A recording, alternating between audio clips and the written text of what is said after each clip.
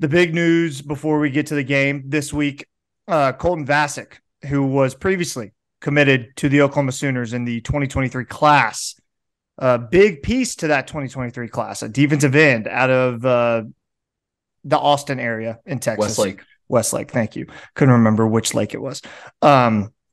He decides that he no longer wants to go to OU, flipped his commitment today to the University of Texas, which was pretty much everyone kind of got the feeling after he took that visit to Austin. We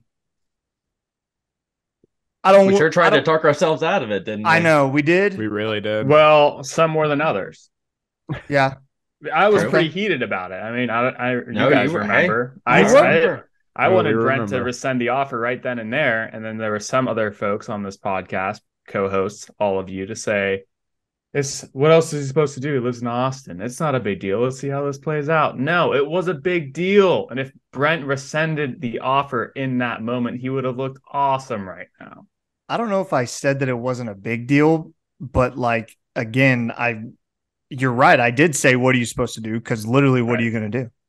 Only one of us was latched onto by Texas Twitter and added in many tweets with Colton Vasek. So I'm not sure that Patrick's take really was like the productive one in the end.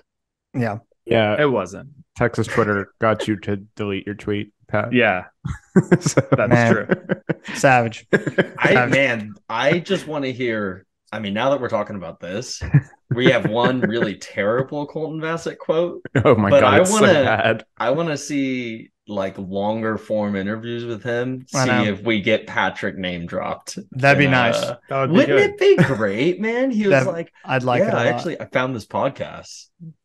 Yeah, guys. And that's what made my decision. Yeah. This one tweet from an OU guy said I should decommit, so I did it. Yeah. Okay. This is a quote from Colton Vasek, courtesy of Hayes Fawcett of On3. I think he is On3. I can't remember. He said, quote, "I've grown up a UT fan my entire life. When I went to go see the OU Texas game as an OU recruit, it just really didn't feel right to me at all. Deep down, I wanted to be playing for the team wearing burnt orange." End quote. Okay, then why'd you commit? So we've talked about Brent's commitment policy before. This is why he has it. This is what a commitment means. You're not committed. And I'm not knocking the kid. He's 17, 18 years old. You don't know what you want to do. That's fine. You're going to flip and do that. But why commit? And then 2 months later, you're like, nah, never mind. You weren't really committed then, in my eyes. You weren't, because that's not what a commitment is. Yeah, I mean, if he grew up a Texas fan. His dad, I believe, played for Texas, right? Like all of these things were going Texas's way in the first place. This is not the first OU Texas game he has been to. Like, no. I guarantee you, maybe this is the first one as like the OU recruit, as he says. I don't know. I think this quote's kind of garbage. I think it's just kind of like a cop out. I don't think he ever really wanted to come to OU, and maybe he got caught up in the moment and decided to commit at a certain time and felt like going against the grain, and then had Arch in his ear and had his dad in his ear. Who knows? We don't know the story, and we will never know the story. But I think you're right, Mason.